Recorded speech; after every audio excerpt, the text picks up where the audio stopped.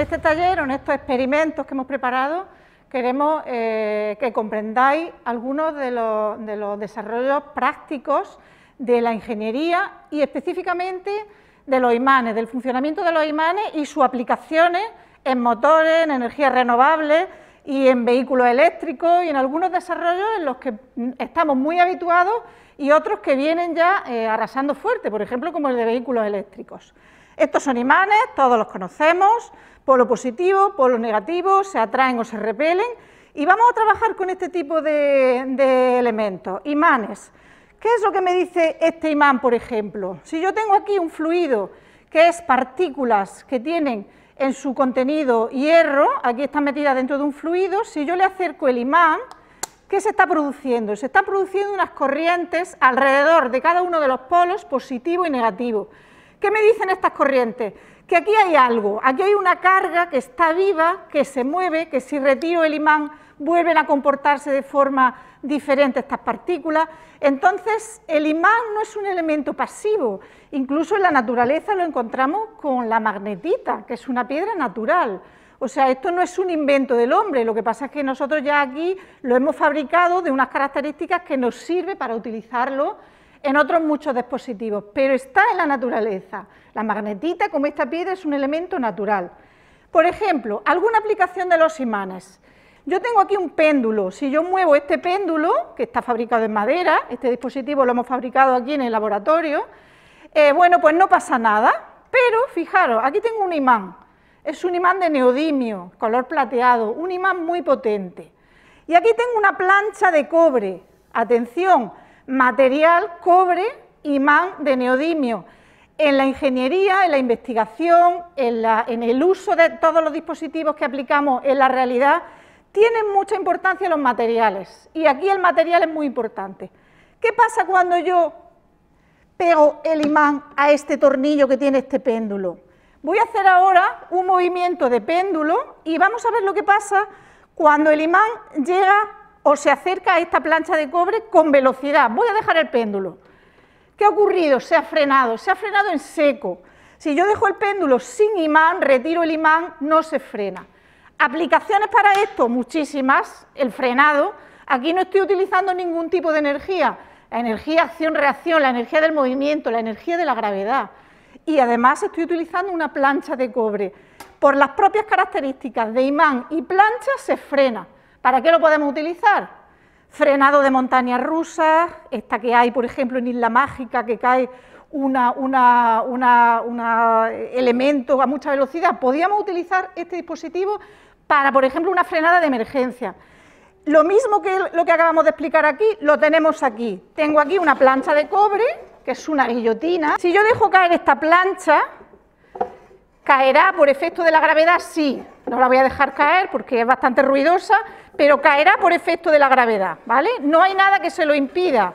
La gravedad empuja a esta plancha, que tiene una fuerza bastante importante y un peso, y caerá. Pero fijaros lo que tengo aquí. Tengo un resorte en el que he aplicado dos imanes de neodimio de más de 80 kilos de fuerza cada uno de ellos. Voy a dejar caer la plancha de la guillotina, a ver qué ocurre. Cae por la gravedad, pero se ha frenado. No cae a la velocidad que debería caer si no estuvieran estos imanes cerca de la plancha. Para que veáis el mismo experimento con un ángulo, con el modelo péndulo y con el modelo guillotina. Hay algunos trenes que utilizan para frenadas de emergencia, cuando el tren ya se está acercando, por ejemplo, a una curva peligrosa o a la estación, podemos poner este frenado de emergencia. Aparte del frenado que tenga en motores o en la maquinaria del tren, se puede utilizar esta frenada de emergencia. Ese mismo experimento lo podemos ver con algo muy usual que tenemos todos en nuestras casas. Papel de aluminio. Aquí tenemos un rollo de papel de aluminio y aquí tengo un rollo de papel de plástico, para que veamos la comparativa. Bien, el aluminio tiene unas propiedades que en contacto con elementos magnéticos como los imanes, y tengo aquí una tira de imanes de neodimio bastante potentes, más pequeñitos que el que os he enseñado antes, y fijaros que me viene muy bien este rollo de papel de aluminio, por varias cosas. Una, porque lo tengo a mano en casa, no tengo que buscar nada extraño para hacer un experimento. otro porque tengo bastantes vueltas de papel, de aluminio, y bueno, es importante el grosor y la calidad del aluminio en este caso. Hemos cogido un rollo de papel de aluminio de bastante calidad. Y además algo muy interesante para lo que vamos a ver. Tengo aquí un hueco cilíndrico por el que yo voy a dejar caer estos imanes de neodimio. Y voy a ver el efecto que pasa, puesto que hemos dicho que los imanes están vivos. Aquí hay unas cargas magnéticas que yo no las veo. Si tuviera unas gafas especiales para ver campos magnéticos, aquí esto sería chulísimo porque hay muchísimos campos magnéticos alrededor de los imanes. Las personas también tenemos carga eléctrica, los seres humanos y los animales, en la naturaleza hay muchísimas cargas eléctricas. Bien, el experimento primero lo voy a hacer con papel de plástico, un rollo de papel de plástico, yo dejo caer por aquí este bloque de imanes y ¿qué sucede? Voy a ayudarme con la otra mano, lo dejo caer, bueno, pues va a caer por la acción de la gravedad, no ha tardado ni un segundo, ¿verdad? Pero ahora voy a ver el efecto con el rollo de papel de aluminio. Lo dejo caer y además, fijaros que no pongo ni siquiera la mano abajo, no tengo miedo de lo que vaya a pasar. ¿Qué ocurre al dejar caer este rollo de imanes de neodimio? Cae frenado. Es el mismo efecto que acabamos de ver con los otros desarrollos. Lo vuelvo a repetir. ¿Qué está ocurriendo aquí? Se producen unos campos magnéticos giratorios alrededor del imán y el aluminio es muy importante, es un material que impacta con los campos magnéticos. ¿Para qué lo utilizamos? Para dispositivos en instalaciones eléctricas, en motores, en maquinaria. Los motores se vienen usando desde hace, bueno, más de 100 años y sabéis que pueden mover un ascensor, pueden mover una escalera mecánica. Hoy en día ya se usan ese mismo motor eléctrico en los vehículos eléctricos, pero además, ¿qué pasa con, por ejemplo, una instalación de un aerogenerador? Un elemento que cada vez estamos viendo más repartido por nuestros territorios y que estos días atrás, por ejemplo, si entramos en la web de la Red Eléctrica de España, podríamos ver que con energía eólica se estaba produciendo en un momento concreto del día el 50% de toda la energía que nosotros estamos consumiendo en forma de luz, de fuerza o de cualquier otro elemento en nuestras viviendas, en nuestras industrias, por energía eólica.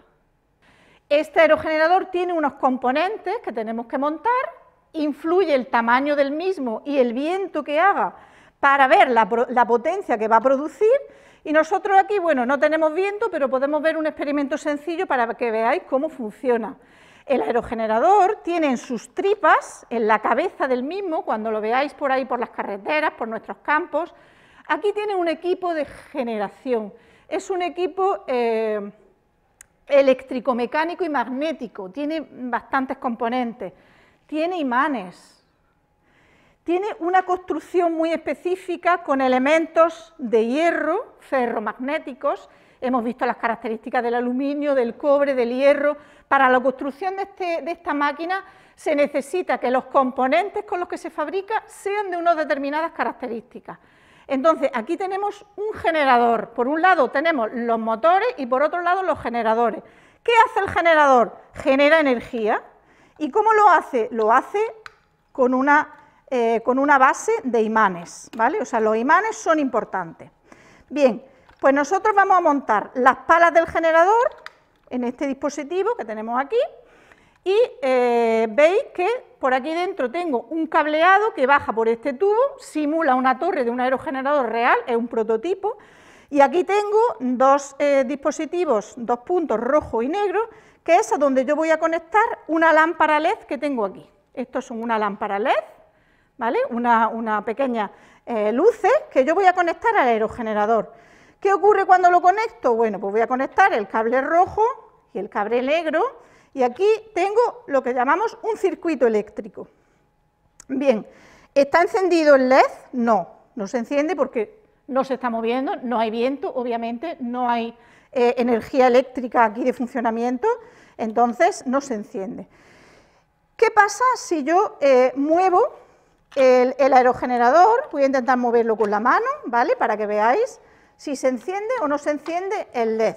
Vamos a comprobarlo. Voy a colocar bien los cables, ¿vale? Para ver si moviéndolo con la mano se puede encender. Bueno, pues vemos que solamente con un poquito de viento ya tenemos una luz. Veis que esto es un prototipo, ¿vale? Pero ¿hay algún tipo de energía conectada en este equipo? No, la energía del viento. El dispositivo que tiene integrado aquí, el motor generador en este caso, a través del viento y los imanes que tiene integrado en este equipo, pasa por los cables una cantidad de energía que es capaz de encender una lámpara, en este caso LED. Los LED, como sabéis, tienen muy poca potencia y con muy poca cantidad de energía los puedo mover. Eso es una característica de los LED. Esto es una pila que tiene unos componentes químicos en su exterior que por las propias características de la misma, almacena energía eléctrica. Pero atención, es contaminante. Esa es la diferencia entre una energía renovable y otra que no lo es. Si yo conecto este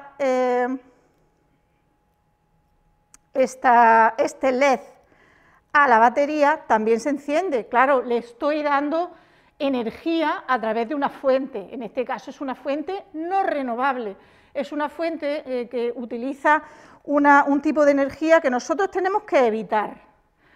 Pero, atención, este tipo de pilas es las que se utilizan para los vehículos eléctricos. Los vehículos eléctricos, aparte del motor, tienen que tener un almacenamiento, unas baterías. Bueno, vamos a intentar que en el futuro todos aquellos experimentos, investigaciones que hagamos con baterías, intentemos modificarlas y que en vez de baterías, por ejemplo, podamos poner en esos vehículos paneles solares u otro tipo de elementos que sean renovables, por ejemplo, también sistemas eólicos, ¿vale? Vamos a continuar viendo otro elemento que tiene mucho que ver con los imanes, con las baterías. En este caso tengo otro tipo de pila. Aquí tengo una serie de imanes de neodimio, los he puesto en este soporte que también es un imán, simplemente para que sirva de soporte, y lo voy a colocar en y voy a colocar una pila. Y me he fabricado aquí un corazón. ¿De qué material? Bueno, el material no importa, sí, hemos dicho que sí importa. Material cobre, igual que la plancha que hemos visto antes. Bueno, voy a colocar aquí este corazón de cobre. He cerrado un circuito porque tengo imanes, una pila por la que pasa corriente eléctrica y un cable de cobre por donde están pasando los electrones. ¿Y por qué gira? ¿Por qué se produce ese giro? Porque los imanes producen un campo magnético giratorio. Cuando hay un circuito eléctrico en el que se sienten muy cómodos y además tienen, perdonad porque fijaros, este experimento, fijaros, aquí ha cogido el punto bueno, pero a veces no coge y se puede caer. Veis que es un elemento que nosotros hemos colocado un poco por encima, ¿no? Y depende de la forma del circuito, que es el corazón, y de que esté bien colocada la parte de abajo en los imanes, de que no se caiga, y por supuesto que la batería, que la pila esté cargada, que tenga corriente eléctrica.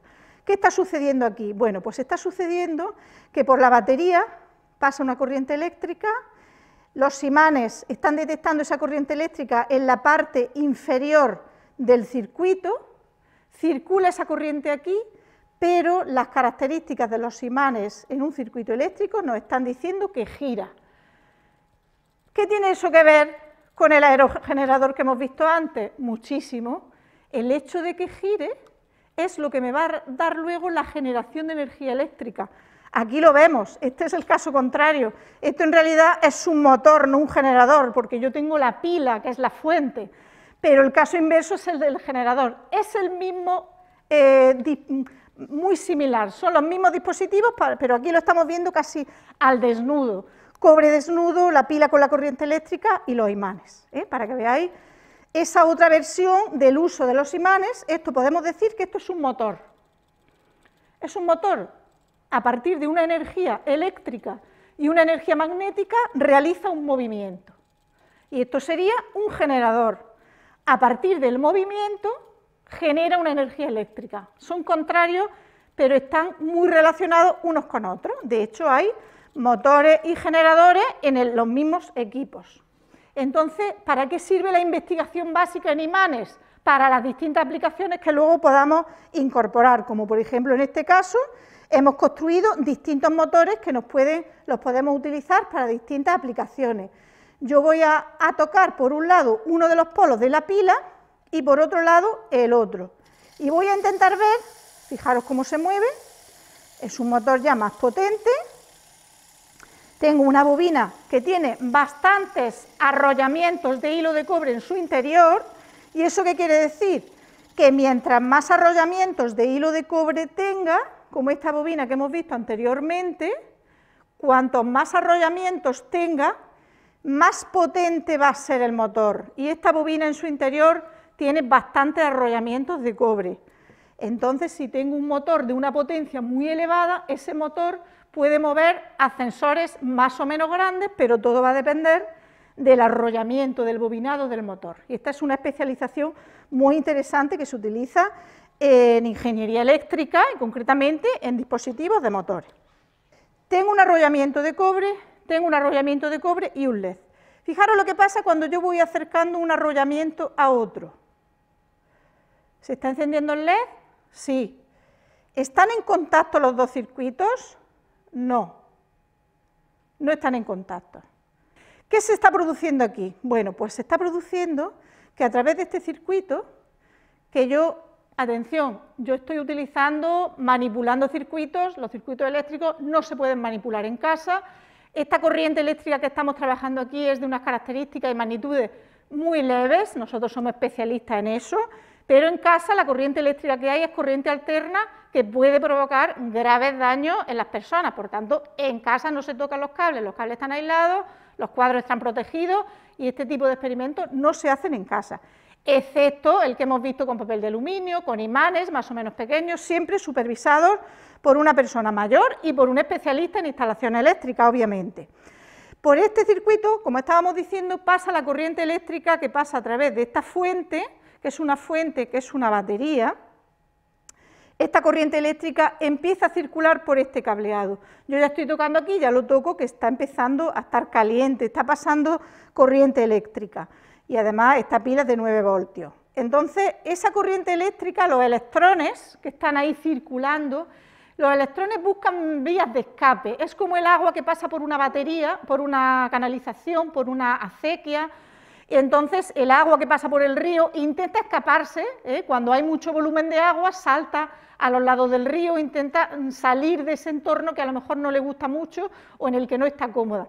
Esta corriente eléctrica, si puede encontrar un camino de salida en el que esté cómodo, como mi mano, si pudiera, está saliendo además por mi mano, pero igual no le gusta demasiado por mi resistencia, pero aquí en el aire está encontrando un método también de salida. Y en ese método de salida ha encontrado, atención, otra bobina muy similar a la suya. Y esa bobina, cuando está circulando la corriente eléctrica a través de ella, se enciende la lámpara. Entonces, por inducción electromagnética, esto no es magia, es ciencia, es un elemento que somos capaces de medir en los dispositivos que fabricamos, en los vehículos eléctricos, en los motores. Nosotros medimos incluso la distancia y la potencia que tiene que tener el circuito para que se pueda encender esta lámpara. Por tanto, a partir de esta investigación aplicada, nosotros podemos después diseñar lámparas que no tengan que tener cables directamente, sino que puedan encenderse de forma inalámbrica, o sea que esto ya existe. Bueno, pues, ¿qué más os enseño? Por ejemplo, lo clásico y lo básico de las cargas eléctricas. Utilizamos un globo y utilizamos, por ejemplo, un pañuelo, en este caso es un pañuelo de seda.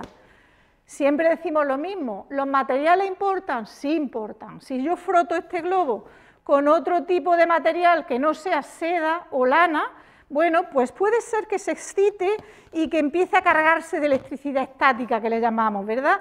Pero con un pañuelo de seda como este va a funcionar de forma mejor y se va a cargar más rápidamente. Entonces, claro, como siempre os digo, los materiales sí importan. Fijaros, voy a frotar el globo. Vale, el globo, ¿qué está pasando en la superficie del globo con las cargas positivas y negativas?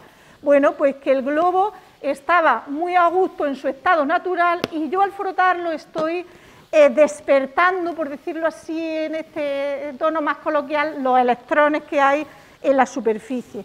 Por tanto, este globo, ahora mismo al frotarlo con este material de seda, está cargado de electricidad. ¿Y qué ocurriría si yo coloco aquí, por ejemplo, esta lata vacía de refresco que está sobre esta superficie y que está vacía para que pese poco. No sé si el experimento va a salir, vamos a probarlo. El globo está cargado y yo intento, aquí, bueno, por la superficie que tenemos, no podemos mostrarlo, pero bueno, si lo ponemos en el suelo a lo mejor sí se ve mejor. Vamos a probar para que veáis que al acercar el globo cargado, yo puedo mover una lata como esta, vacía, que pesa poco, a través del aire, porque hemos visto antes que a través del aire la energía, la electricidad que fluye alrededor de este globo es capaz de atraer esa lata. Tiene poco peso, es una lata con unas características también, el envase está fabricado en metal. Si fuese de aluminio o de otro compuesto, igual no funcionaba el experimento. Es importante también las características del metal. Bueno, pues espero que os haya gustado este grupo de experimentos que hemos hecho sobre ingeniería eléctrica, sobre dispositivos eléctricos, aplicados a unos usos como, por ejemplo, motores o trenes o energías renovables tan importantes, o, por ejemplo, vehículos eléctricos. Los vehículos eléctricos tienen motores similares a los que hemos visto antes aquí, tienen baterías, como las que hemos visto también aquí, y ese conjunto tanto de baterías como de motores, lo que hace el motor es cargar la batería, porque la energía eléctrica, como sabéis, no se puede almacenar fácilmente. La energía eléctrica se almacena o bien en las centrales hidroeléctricas, el agua es un almacenamiento de energía. Cuando el agua cae a través de una conducción, va al motor y genera electricidad. Eso es lo que ocurre en las centrales hidroeléctricas, por ejemplo, que también son energías renovables. Es lo mismo que ocurría en el generador, ¿vale? En los vehículos eléctricos el problema que tenemos es que las baterías son elementos bastante contaminantes. Pero bueno, estoy segura que en el futuro seguiremos investigando para sustituir estas baterías de los coches por otros elementos como, por ejemplo, energía solar, que pueda integrarse y sean menos contaminantes. Espero que os haya gustado y que hayáis aprendido mucho sobre este taller de imanes y de ingeniería. La ingeniería mueve tu mundo.